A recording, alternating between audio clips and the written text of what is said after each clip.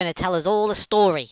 So get your pillow, get your heat, get your blanket, and cuddle up close and have a nice story for the evening. Go ahead, Sweep. It's story time.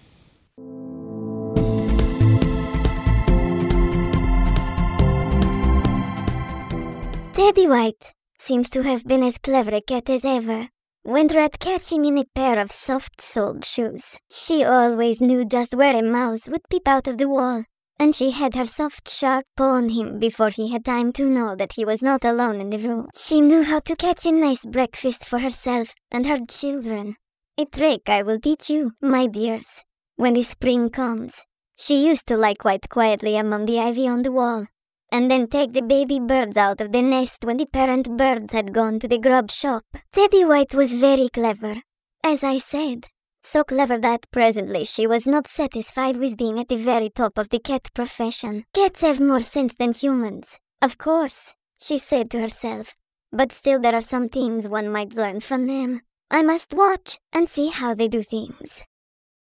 So next morning when the cook gave Tabby White her breakfast, she noticed that cook poured the milk out of a jug into a saucer. That afternoon Tabby felt thirsty, but instead of putting her head into the jug and drinking in the usual way, she tilted up the jug to pour the milk out as she had seen the cook do. Cat paws are great for catching rats, mice and birds, but terrible to hold big brown jugs.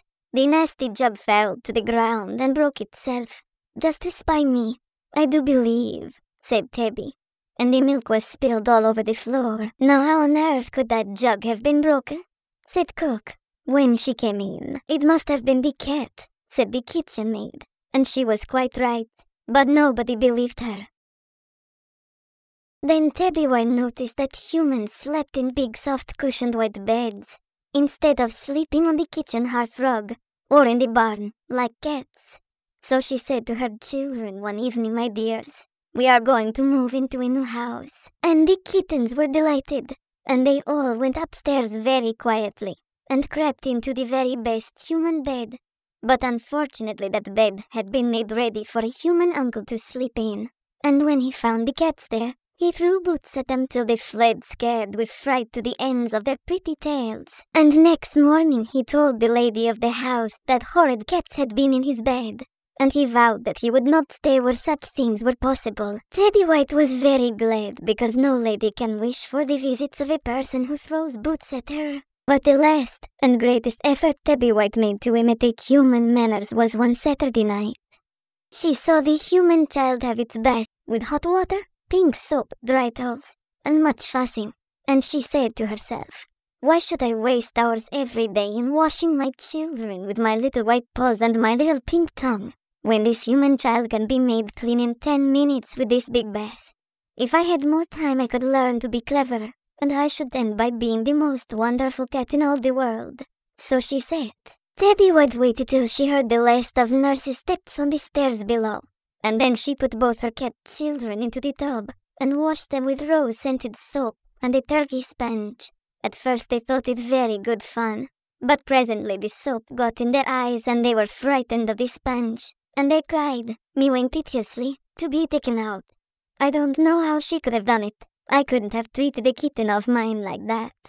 When she took them out, Tabby tried to dry them with the soft towel, but somehow cat skin is not so easy to dry as child skin, and the little cats began to shiver and moan. Oh, mother, we were so nice and warm, and now we are so cold. Why is it? What have we done? Were we naughty? Tabby White said to her children, my darlings, I was wrong. I was a silly old cat. No, purred the kittens.